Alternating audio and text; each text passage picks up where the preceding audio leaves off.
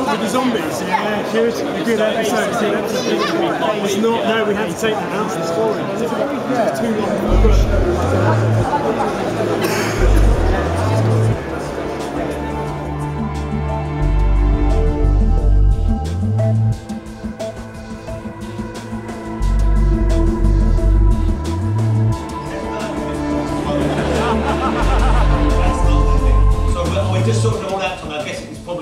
Streaming and just getting loaded up. But you look great, you look handsome. You're like a better looking John Goodman. Tommy couldn't come over because he was all planned and he wanted to be here. I don't mean have to exercise with Tommy. He wanted to be here, but we're a little behind on Turf. And there are a couple of reasons, but the main reason really is just, and if you've seen Turf, I don't know how many people have seen Turf in here? So the majority of them, well, that's great. So most of them have seen the book, Tommy, and the work Tommy's put in is just exceptional. I think it's the best work of his career, and that's a career which obviously has so many high points already. But I mean, it's a real beautiful, it's a real labour of love. Also, because I'm a first-time writer, I didn't realise that you couldn't have like 500 pages of material in one book. Any of you who've read book one will have noticed that already there was quite a lot of extra words in there, because most comics, and of course Tommy's too polite to tell me about it, so he tries then to make it work before he comes back and says, I can't possibly put that all in one issue. So that's why we moved it from 4 books to 5, but that's also why Tommy isn't here, because he wants to try and hit the dates on the next books as much as possible. And number 3, I was hoping to have something today, and I asked him to send me over 200, because I knew there was about 200, and I was going to give you all a free copy. Guess what? They effed up. And so we didn't get them here, I'm afraid, so I haven't got any to give it. But 3 is finished and it's all printed up, isn't it, Tommy? Yep.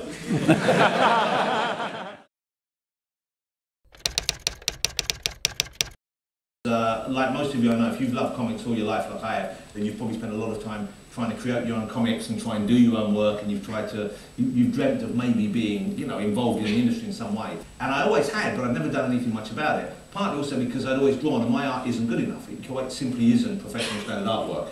Because, you know, when you see there are some people, I'm sure, who are gifted and just hit the ground running. But most people, they do study. They put years of work into it, like Tommy, and they study the old school way, you know, composition and figure work and all that kind of stuff, and lighting.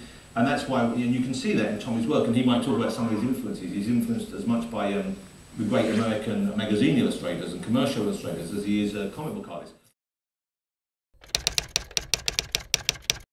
One was cool, one was a really very commercial, very crass commercial idea, which I still like, and we should maybe do something called Zombie Island. Okay, so you can maybe guess what it was about.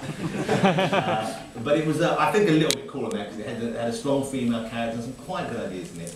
And that was one idea, but we both agreed, A, there were too many zombie books in the world already, frankly, and also it just didn't feel right. And the other one was a kind of strange superhero idea, wasn't it? Yeah, it was kind of Marvel, you know, kind of something akin to Stan Lee Ditko stuff to me. But then we thought that, but then Kick-Ass came out, and Kick-Ass was due out. We thought we didn't want to see about Kick-Ass, and also that idea wasn't fully through either, because initially I was going to call him Special Boy. Because I wanted him to be, what I loved about Spider-Man was the fact that the early Spider-Man was, he was almost, not embarrassed about it, but it was a big secret. And it was a secret, and I thought what would be cool was that you weren't keeping a secret because you had an article, you were keeping a secret because everyone just thought you were really weird. It was like someone finding out you were a serial masturbator, or you had something, you know, and because this power just came from his body, he didn't want people to know. And the papers dubbed him Special Boy. And everyone said, and then it became a kind of insult as well, and that was the idea. So you can see that wasn't really fully thought through either. And Tommy wisely steered me away from that, but you almost went with that one. We almost did that one, didn't we? Yeah, I think, yeah, gosh, I remember, I think I finally settled on Zombie Island in my mind, and then I literally sat up in the middle of the night and you know, woke up and thought, no, we have to do the vampire gangster thing. I'd written it down. I said it should feel like it's going to be just a 1930s, 1940s gangster movie with vampires in, and then suddenly there's a big swerve out of left field, and suddenly the aliens dropped in the middle of it. So it was kind of a thought, but maybe it wasn't my initial thing. Maybe we had spoken before that, but I remember putting it in and then feeling happy about that idea. Because it so suits your art style. You know, Tommy loves the period, and he loves, and once again, if you're familiar with his work from Turf or other stuff, you'll see the amount of attention to detail, the amount of research that Tommy does is phenomenal, and that's one of the things that I admire about him as a craftsperson as well as an artist, is that there really is that kind of coherent thoughts gone into it. So when you see a car, or a gun or a hat even. It's accurate for the period. Yeah. Then he inks using brushes and pens, I think. Is that right, Tommy? Yes. Combination. and then the colouring and some of the detail work in the art as well, like the mist sequence, that's overlaid using whatever computer colouring techniques you use, isn't it, Tommy?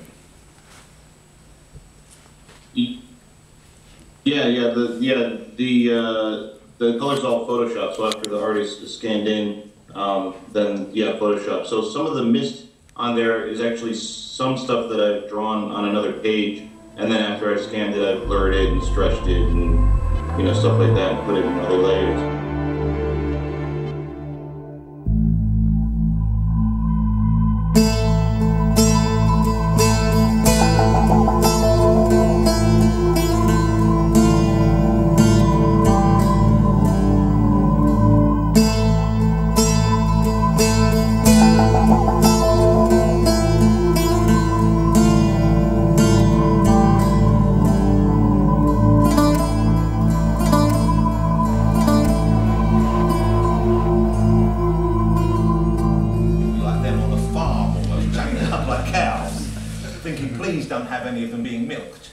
But the idea was they were being kept and bred for food. But Tommy, just as a leap of imagination, this brilliant, much more kind of expressionistic and much less kind of literal illustration of New York and the skyline with kind of what could be shadows, or maybe it's blood dripping down the building, and just bodies hanging above it, and really grotesque. And that skull there with the skin hanging off it is really monstrous in print, beautifully revolting. So that's something which is all Tommy. So it's it's fun for me because when I get the pages back, I never quite know what I'm going to get.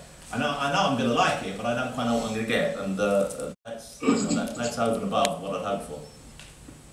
Although that appears to be a goat hanging next to it. Is that right?